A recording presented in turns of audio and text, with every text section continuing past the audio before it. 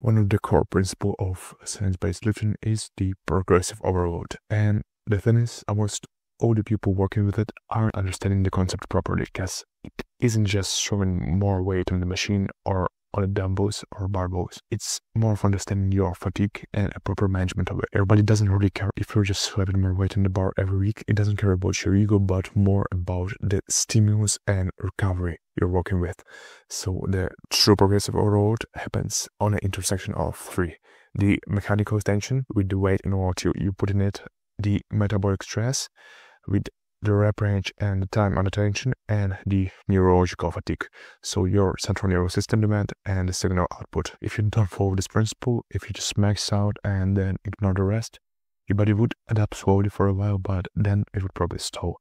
So this all kind of overload with the precision fatigue management leads to your CNS burnout, and it's really horrible. There's a 2018 meta-analysis in sports medicine that reports that both training volume and proximity to failure can positively impact your hypertrophy, but only within the reasonable recovery measurements.